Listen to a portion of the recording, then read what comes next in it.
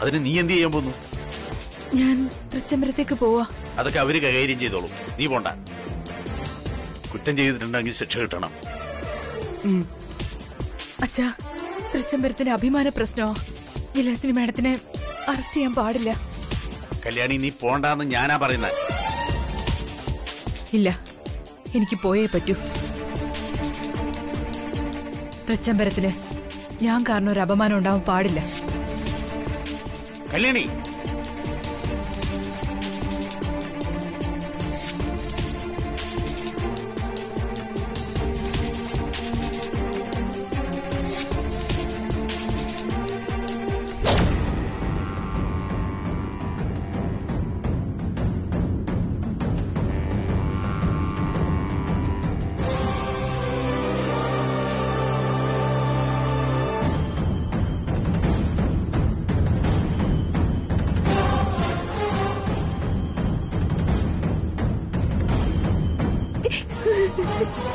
അങ്ങോട്ട് നടക്കടി. Anti, anti.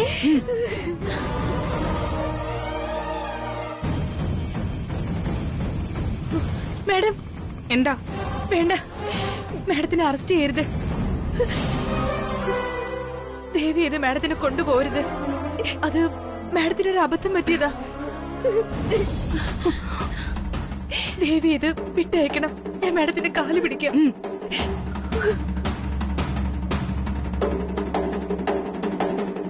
Sir, ഒന്ന് വിട്ടയക്കാൻ പറയൂ സർ, പ്ലീസ് സർ. കല്യാണി,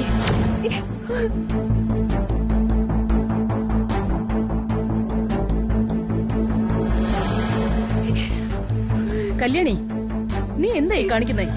നിന്റെ ഈ സ്വഭാവം കൊണ്ടാ ഇവളെന്ത് ചെയ്തിട്ടും അത് ഇതുവരെ പുറത്തു വരാതിരുന്നത്. കൊലപാതകം ചെയ്യാൻ വരെ ഇവള് ധൈര്യപ്പെട്ടത്. ഇവൾക്ക് വേണ്ടി വാദിച്ചേക്കരുത് നീ. മാഡം, വിലാസിനി മാഡത്തിന് വിട്ടയക്കാൻ പറയൂ മാഡം. മാഡം പറഞ്ഞ അവര് കേൾക്കും. ഒന്നും പറയൂ മാഡം. കല്യാണി, നീ എന്താ ഈ പറയുന്നേ? അവര് നിന്നെ കൊല്ലാൻ നോക്കിയതാ, അതിനാ ഈ ശിക്ഷ. ഇത് അമ്മയെടുത്ത തീരുമാനമാണ്. വെറുതെ അതിലൊന്നും കയറി തലയിടരുത്. വല്യുഞ്ഞെ, മാഡം എടുത്ത തീരുമാനത്തിൽ ഞാൻ തലയിടുന്നൊന്നുമല്ല. എന്നോട് ക്ഷമിക്കണം. വിലാസിനി മാഡം ഇങ്ങനെ വിലങ്ങ് വെച്ച കൈയുമായിട്ട് ഈ വീട്ടിൽ നിന്ന് ഇറങ്ങിപ്പോയ ഈ കുടുംബത്തിന്റെ അഭിമാനം മറ്റുള്ളവർക്ക് ചിരിക്കാനുള്ള വകയാവില്ലേ അത്?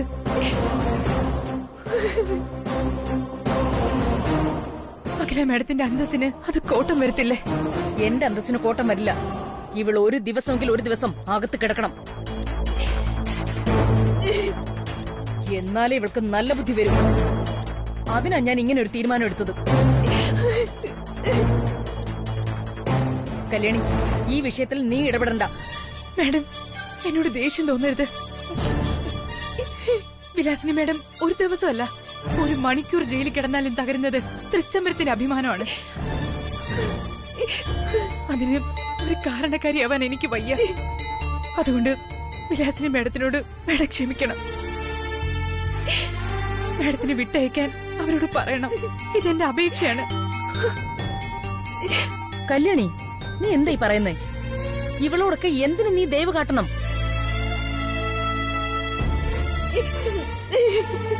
കുറ്റം ചെയ്തവർ ജയിലിൽ പോണം. അതിൽ നീ ഇടപെടേണ്ട കാര്യമില്ല. മാഡം, വിലാസിനി മാഡം ഞാൻ കാരണം ജയിലിൽ പോകുന്നത് എനിക്ക് സഹിക്കാൻ പറ്റില്ല. വിലാസിനി മാഡം തൃച്ചംബരത്ത് ഒരു അംഗമാണ്. കല്യാണി, ഇളയമ്മയുടെ ഇത്തരം പ്രവൃത്തികൾ ഒരു പ്രാവശ്യമായിരുന്നെങ്കിൽ അമ്മ ക്ഷമിച്ചേനെ. ഇത് എത്രയോ വട്ടം കഴിഞ്ഞു. ഇളയമ്മ ചെയ്തത് ചെറിയ ദ്രോഹം വല്ലതുമാണോ? നിന്റെ ജീവൻ വച്ച ഇവരെ കളിച്ചത്. അങ്ങനെയുള്ള ഈ സ്ത്രീ മാപ്പ് അർഹിക്കുന്നില്ല. അതുകൊണ്ട് അമ്മ തീരുമാനിച്ചതുപോലെ ജയിലിൽ പോകേണ്ടവർ ജയിലിൽ തന്നെ പോട്ടെ.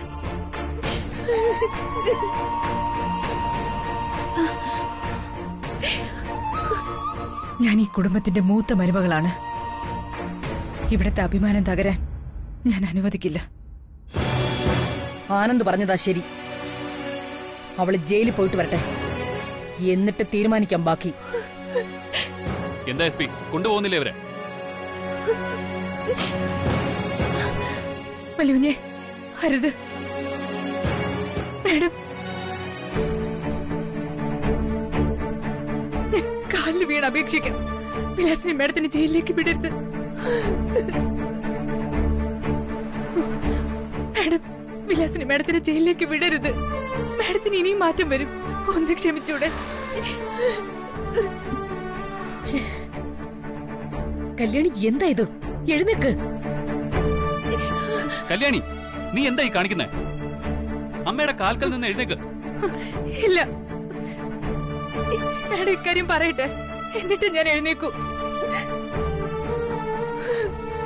കല്യാണി, നീ മാഡത്തിന്റെ കാലിൽ നിന്ന് വിട്. ഇല്ല, അവരോട് പറയും മാഡം.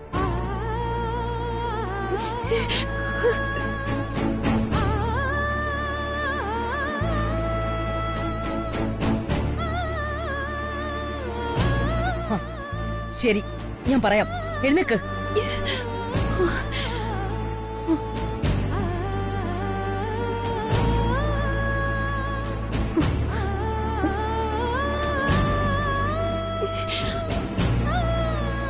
കല്യാണി, നീ ഇങ്ങനെ ചിന്തിക്കുള്ളൂ എന്ന് എനിക്കറിയാം. കാരണം നീ നിൽക്കുന്ന ദാസേട്ടന്റെ മകളാ. പൊറുക്കാനേ അറിയൂ, വെറുക്കാൻ അറിയില്ല. വിളക്ക് തെളിഞ്ഞിരിക്കുന്നിടത്ത് നിന്ന് ഇരുട്ട് മാറിപ്പോവും. പക്ഷേ വിളക്കിനെ ഇരുട്ട് വിഴുങ്ങാൻ നോക്കും. നീ ഇത്ര നല്ലവളായതുകൊണ്ടാ വിലാസിനി ഇത്ര കെട്ടവളായത്. ഇത് നിന്റെ കനിവ് കൊണ്ട് ഞാൻ വിലാസിനിക്ക് നൽകുന്ന ദയ. ഇത് അവസാനത്തേതായിരിക്കും. ഇനി മാപ്പില്ല.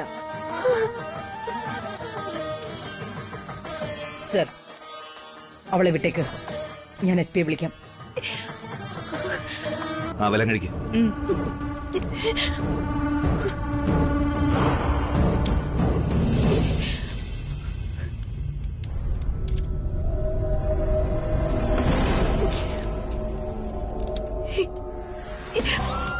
ഏത് കുടുംബത്തിലും കാണും ഇതുപോലൊരെണ്ണം. വാ പോവാം. ശരി മേഡം.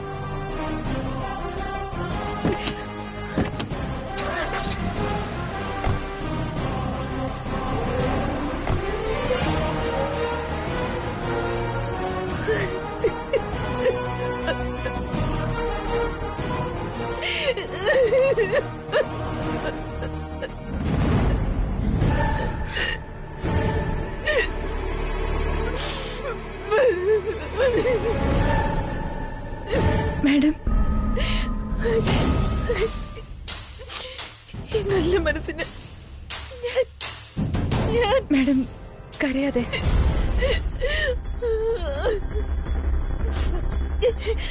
കല്യാണി, ഞാൻ നിന്നെ ഒത്തിരി ഉപദ്രവിച്ചു. നീ ക്ഷമിക്ക്. ഈ കയ്യിലിട്ട വിലങ്ങഴിച്ച് മാറ്റിക്കാനായി നീ കാണിച്ച നല്ല മനസ്സ് എനിക്ക് മാപ്പ് തരൂ കല്യാണി. മാഡം കരയാതെ. ഞാൻ നിന്റെ കാലിൽ വീണ് മാപ്പ് പറയാം.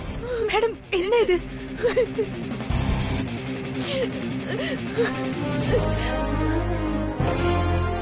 നിന്നെ കൊല്ലാൻ നോക്കിയിട്ട് പോലും എന്നെ രക്ഷിച്ചു നീ.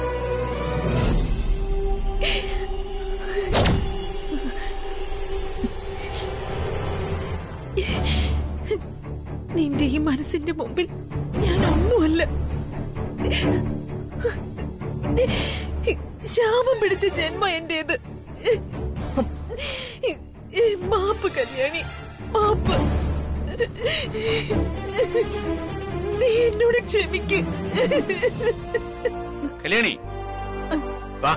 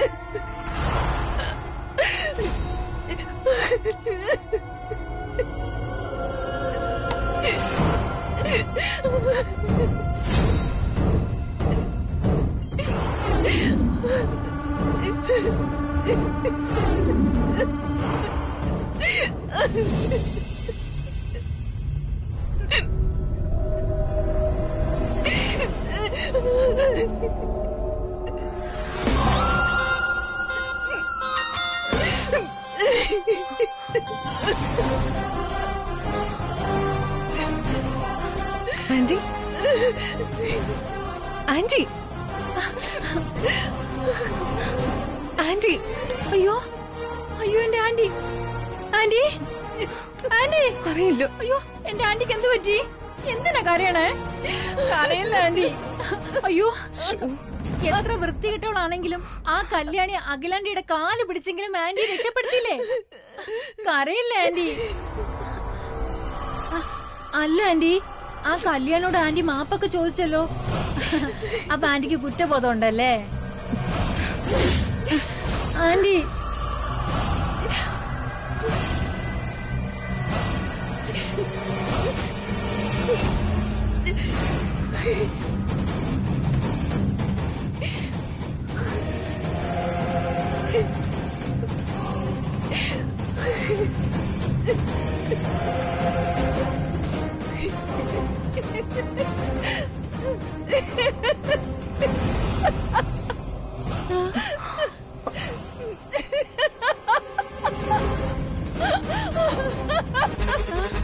എന്താ ആന്റി ചിരിക്കണേ?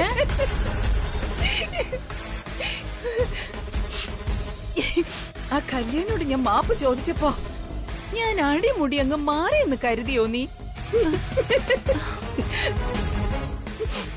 അതൊക്കെ അഖിലയെ വിശ്വസിപ്പിക്കാൻ കളിച്ച നാടകമല്ലേ? ഞാനങ്ങ് പേടിച്ചു പോയന്റി. എല്ലാത്തിനും കൂടെ നിൽക്കുന്ന ആന്റി ഒരു സുപ്രഭാതത്തിൽ മാനസാന്തരം വന്ന് പുതിയ ഒരാളായി തീർന്ന അതോടെ തീർന്നില്ലേ എല്ലാം?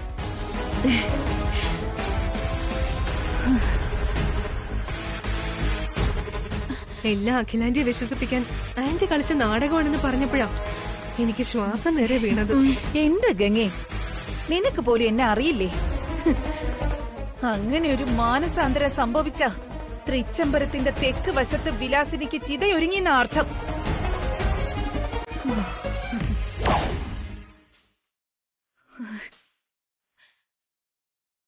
ആ അടുക്കളക്കാരി ഈ വീട്ടിലേക്ക് കാലെടുത്ത് വെച്ച അന്ന് മുതൽ എനിക്ക് സ്വസ്ഥത കിട്ടിയിട്ടില്ല. ഞാൻ അവൾക്കെതിരെ എന്ത് ചെയ്താലും അത് തിരിഞ്ഞ് എന്റെ നേർക്ക് തന്നെ വരും.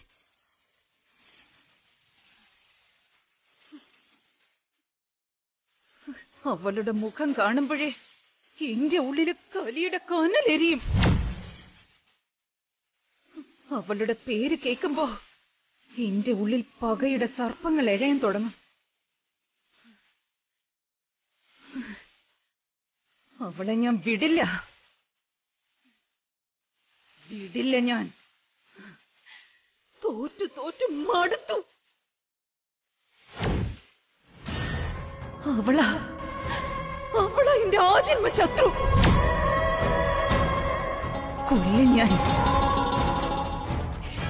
കൊല്ലും ഞാൻ അവളെ.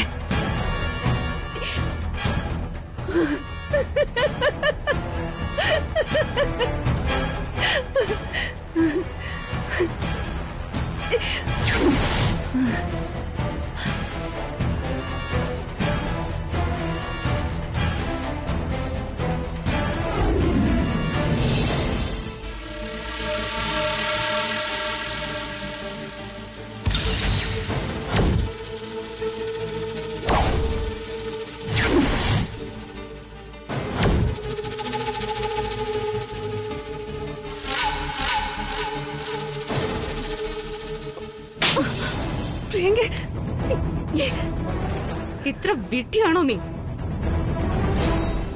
ഏതെങ്കിലും ഒരുത്തൻ ഫോൺ ചെയ്ത് തെളിവുകൾ കാണിക്കുമെന്ന് പറഞ്ഞ പണം കൊണ്ടു കൊടുക്കോ നീ? എന്നിട്ട് എന്തുണ്ടായി? നീ പണം കൊടുത്തതും നീ സംസാരിച്ചതും എല്ലാം അവൻ നിനക്കെതിരെയുള്ള വലിയൊരു തെളിവാക്കി മാറ്റിയില്ലേ? ഇനി ഇത് പോട്ടെ പ്രിയങ്കെ. ഏതായാലും അങ്ങനെ ഒരുത്തം ഉണ്ടല്ലോ. അതാരാണെന്ന് കണ്ടുപിടിക്കണം ആദ്യം. ഇനി അവൻ ഫോൺ ചെയ്താ വളരെ കരുതലോടെ സൂക്ഷിച്ചു വേണം സംസാരിക്കാൻ. ഒരു ടെൻഷനും വേണ്ട. ഇല്ല, ഇനി ഞാൻ സൂക്ഷിച്ചോളാം. ആനന്ദ മേനോനെ കണ്ടെത്താൻ ഹേബിയസ് കോർപ്പസ് ഫയൽ ചെയ്തിരിക്കുന്നു. അയ്യോ, അത് വലിയ ആപത്താണല്ലോ. ഇനിയിപ്പോ എന്താ ചെയ്യാ? ആ തെളിവുകൾ അടങ്ങിയ പെൻഡ്രൈവ് അവനോട് വാങ്ങിച്ചെടുക്കാൻ വേണ്ടി ഞാൻ നാളെ ഒരു ശ്രമം കൂടി നടത്തും. ഇനിയും അതിനവൻ വഴങ്ങിയില്ലെങ്കിൽ അവനെ എന്ത് ചെയ്യണോന്ന് എനിക്കറിയാം. പ്രിയങ്കെ, ആ തെളിവുകൾ ഒരിക്കൽ കൂടി മേനോൻ ആനന്ദിനെ കൈമാറിയാൽ അതോടെ എല്ലാം അവസാനിക്കും. അതെ, അങ്ങനൊരു അപകടം കൂടിയുണ്ട്. അത്ര മണ്ടിയൊന്നും അല്ല ഈ പ്രിയങ്ക. എനിക്ക് കിട്ടാത്ത പ്രയോജനം മേനോനെ കൊണ്ട് ഒരുത്തനും കിട്ടാൻ പോകുന്നില്ല. ആനന്ദിനും മേനോനെ കൊണ്ട് ഒരു പ്രയോജനവും കിട്ടാത്ത രീതിയിൽ ഞാൻ അവനെ ഒഴിവാക്കും. ആ ഫംഗ്ഷനിൽ വെച്ച് അടുക്കളക്കാരിയെ ഇല്ലാതാക്കാൻ നോക്കിയതിന്റെ പക അഖില എന്നോട് നന്നായി തീർത്തു. ജയിലിൽ പോകാതിരിക്കാൻ ആ അടുക്കളക്കാരിയുടെ കാലുവരെ പിടിക്കേണ്ടി വന്നു എനിക്ക്.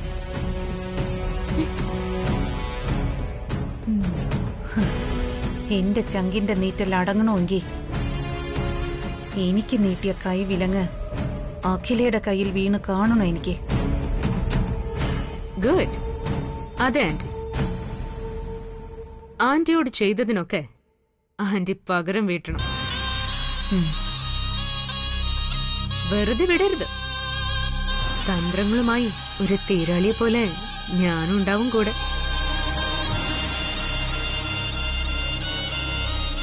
ഒരു ദിവസത്തെയും നമ്മൾ വെറുക്കരുത്. നല്ല ദിവസങ്ങൾ സന്തോഷം തരുമ്പോ മോശം ദിവസങ്ങൾ തരുന്നത് തിരിച്ചറിവുകളാണ്. ആ തിരിച്ചറിവിലൂടെ വേണം പിന്നീട് ശത്രുവിനെ നേരിടേണ്ടത്.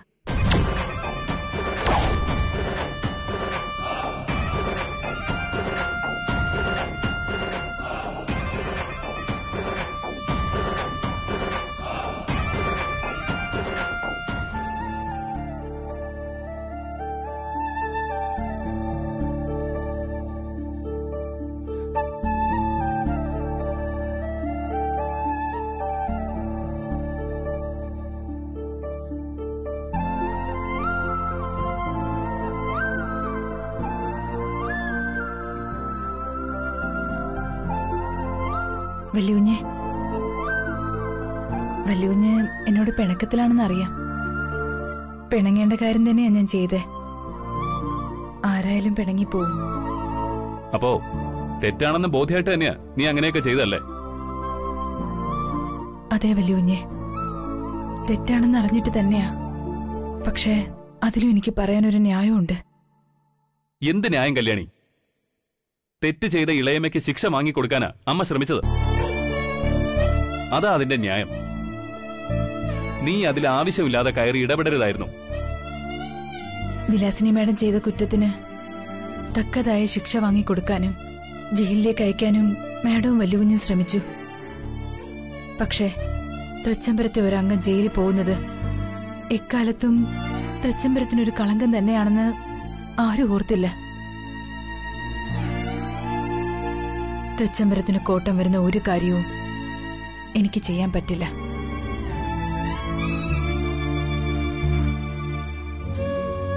ഒന്നുമല്ലെങ്കിലും ഞാൻ വല്യുകുഞ്ഞ് താലി കെട്ടിയ പെണ്ണല്ലേ. ആരും അംഗീകരിച്ചില്ലെങ്കിലും തൃച്ചംബരത്തെ മൂത്ത മരുമകൾ. ആ സ്ഥാനത്ത് നിന്ന് ചിന്തിക്കുമ്പോ ഞാൻ വന്നു കയറിയ തറവാടിന്റെ മാനം കാക്കേണ്ട ഉത്തരവാദിത്വം എനിക്കല്ലേ. അതേ ഞാൻ ചെയ്തിട്ടുള്ളൂ. കാര്യം മനസ്സിലായിട്ടുണ്ടെങ്കിൽ എന്നോടുള്ള പിണക്കം അലിഞ്ഞില്ലാണ്ടായിട്ടുണ്ടാവും. എനിക്ക് അഭിമാനം തോന്നുന്നു കല്യാണി. കൂടെ നിന്നെ തെറ്റിദ്ധരിച്ചതിലുള്ള കുറ്റബോധവും. വന്നു കയറിയ കുടുംബത്തിന്റെയും എന്റെ അമ്മായിയമ്മയുടെ മാനം കാക്കാനല്ലേ വല്യുകുഞ്ഞെ ഞാൻ നോക്കിയത്. അതത്ര വലിയ തെറ്റാണെന്ന് എനിക്ക് തോന്നുന്നില്ല. ഒരു തെറ്റുമില്ല. നീ എന്നും ശരി തന്നെയാ കല്യാണി.